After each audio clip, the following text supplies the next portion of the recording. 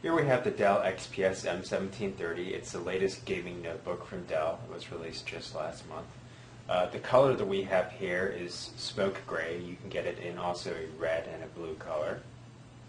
Now this has a 17-inch screen, and the resolution is WUXGA. Internally on this notebook we have an Intel Core 2 Extreme X7900 processor that runs at 2.8 gigahertz. It is overclockable. There is 2 gigabytes of memory.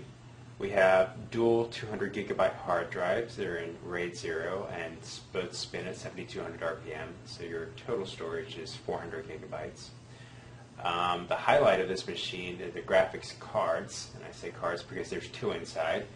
We have dual NVIDIA Go 8700M GT cards. They're an SLI for boosted graphics performance.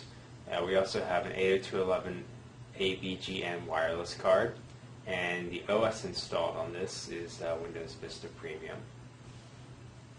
So I'm just going to start up 3D Marketer so you can sort of get a sense of how well the graphics might perform.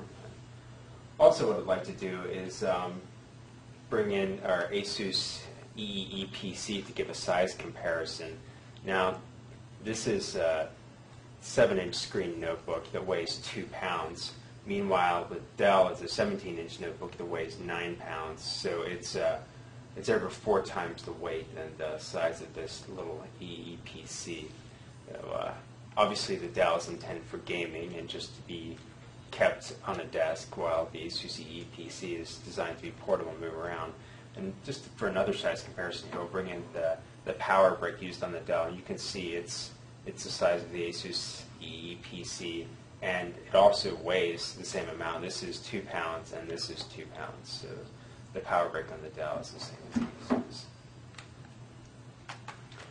And another thing to notice on this, though, while we're looking, is that we have a number pad over here, and we also have an LCD panel display here that will show you system settings, and also while you're gaming it will show such things as frame rates. I'm just going to put the lid down here, and we'll finally compare the Dell to a standard size 15.4-inch notebook.